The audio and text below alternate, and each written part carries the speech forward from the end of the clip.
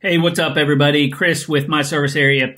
Had some conversations with lawn care owners and talking about My Service Area and having, dense routes.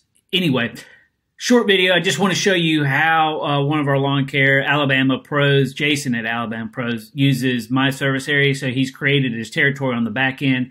And so when anybody comes to his website and they click get a quote, this is where it filters out the address. So if they're in his territory, they get through to that form.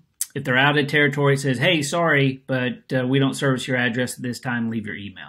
So that's how it works. This is all the interaction there is with visitors to your website. Again, it's just a line of code you add to the header of your website on the back end, create your territory, and then you just attach it to buttons wherever you want. Get a quote, get a free estimate, book now, whatever you might have. But anyway, short video on an example of what a visitor to your website experiences and how it's being used in the lawn care business. If we can help, check us out at myservicearea.com. We've got a free level. Love to have you use it and hopefully save you time and money as well.